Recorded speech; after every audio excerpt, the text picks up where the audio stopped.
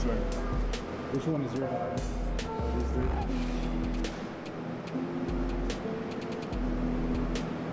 Yeah, probably that one.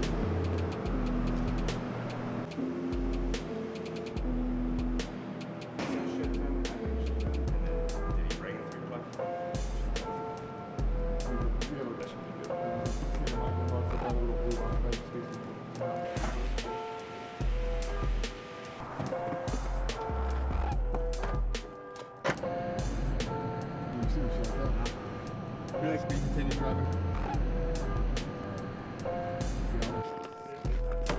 You feel how tight the slide is? It's not like the X5 Legion. You can tell with that double spring. But to me, I figured it'd be lighter because you got the comp. But I like the weight of it. Oof, right? Feels balanced. It does. Oh wait. Yeah. While we're out here.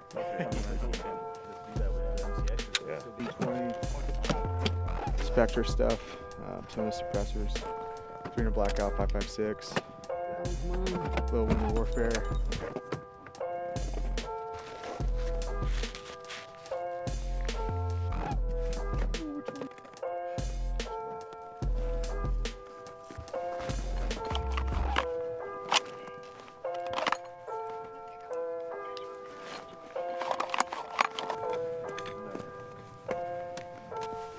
Swapping out the buttstock to this modular one that pop out, still folds. Yeah, I mean, we converted this, you know, from pistol to SBR. Just this buttstock's minimal, can't really adjust it much. This just gives a better cheek weld and adjustability. Better spots to do this.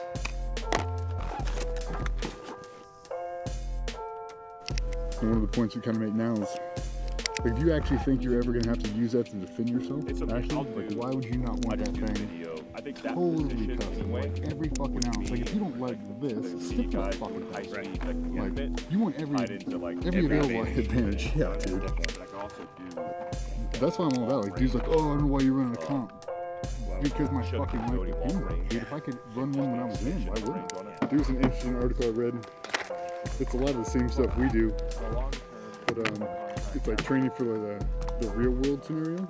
It's like there's nothing static. There is no static.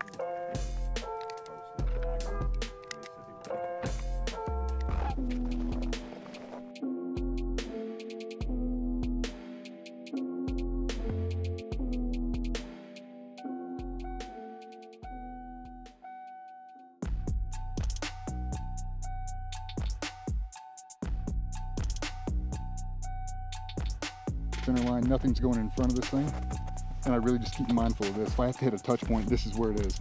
Nothing drops below my sternum, because that's what this pistol is. I'm not arcing it up, not really dropping it down in my center line, because now where I look, I know I can keep my windage.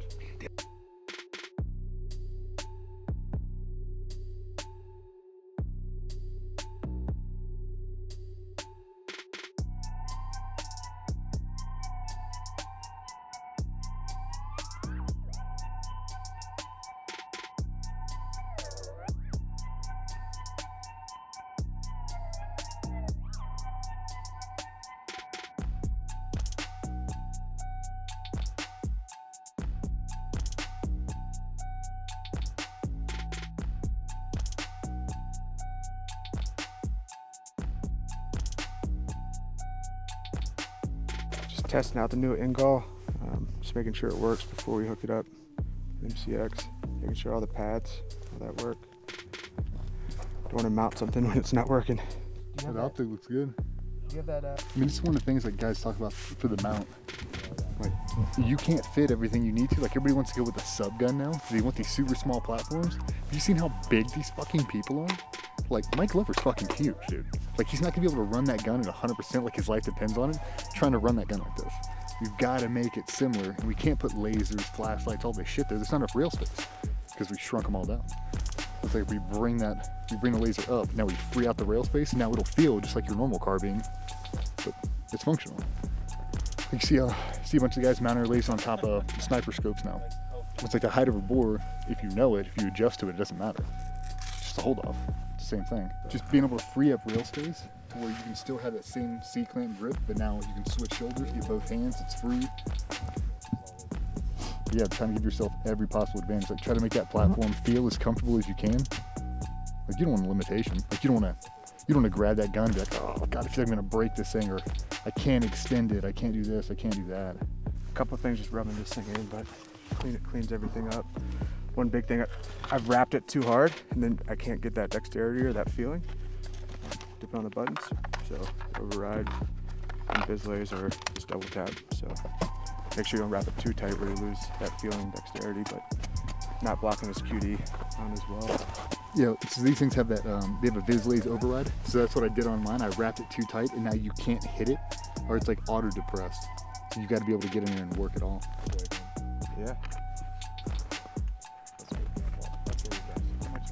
Yeah. Because it doesn't have that, like it returns to zero fine. Boom, click. Like I met up with him, he was bragging about like that 416, like all these other profound impact it's having.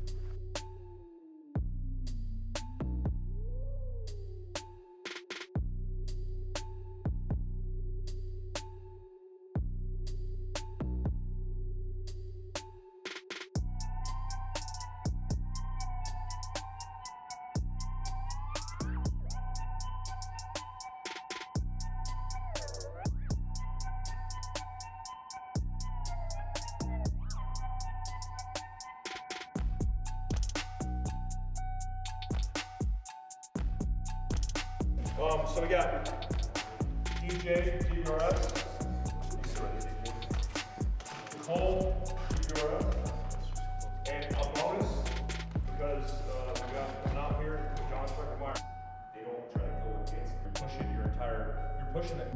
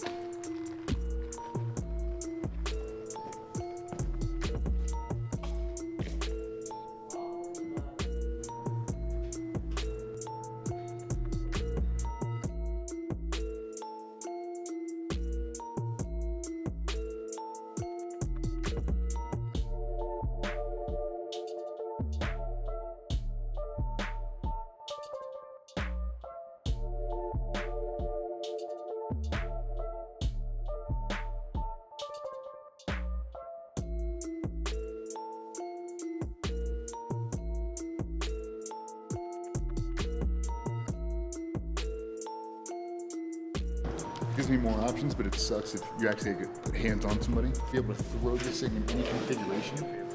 You can be able to switch shoulders and just do whatever you want to. Like, it makes that transition so much easier. Just be able to put the gun in any configuration. Yeah, I mean, because the gun's unsafe. Like, you spin this thing in weird orientations. Like, just, even if it twists up, it doesn't matter. Like, it free spins. And you have to be able to drive it out and shoot. It gives me more opportunity. I just pull it off and flip it on the two, and I can swing it and climb.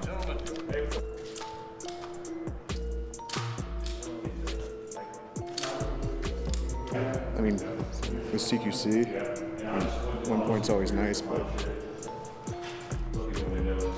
2 point works. Switch shoulders.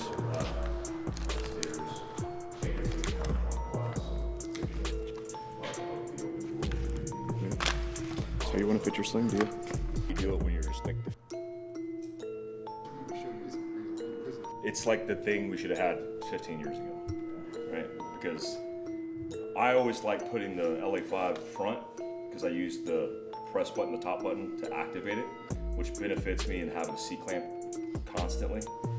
But guys are doing a lot more daylight ops, so to have the ability to go and reference a red dot above this but still have a C-clamp, it's changed. I think it changes everything. The accessory game with Knight's Armament, which we were running 6-inch RAS rails, we had no real estate. Now we have plenty of real estate, but we just don't have a good setup for it. I think this cleans up the world.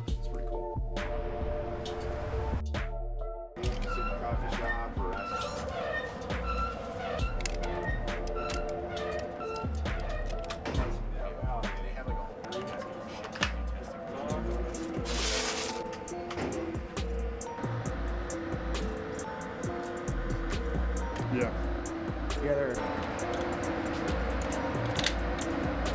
Baling wire on, like the old school. Clean printed, it's light, dissipates heat. It's a purpose gun. Try to make it look like now you know you're not going to jam it up.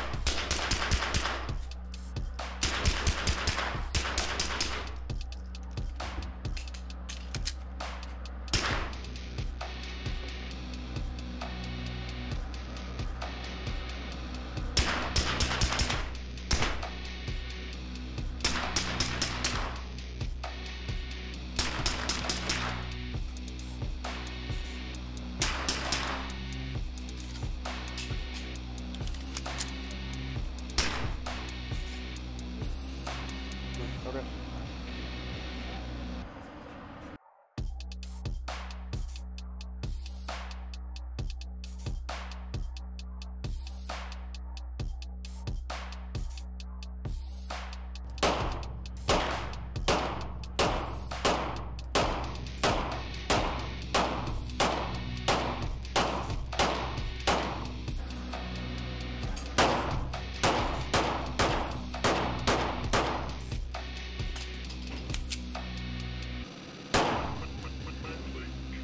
I literally pulled this thing out of the box and have not sighted it in.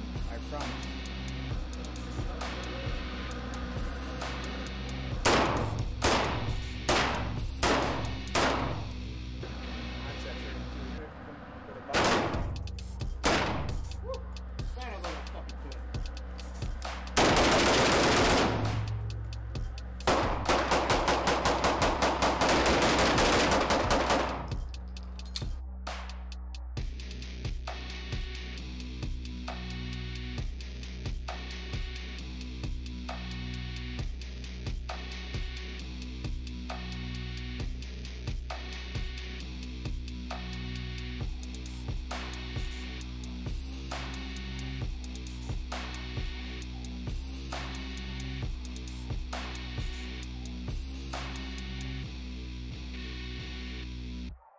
Awesome trip to Utah. We appreciate Mike Glover, Fieldcraft, Ready Gunner, Neil, and all the guys let us come out here and shoot.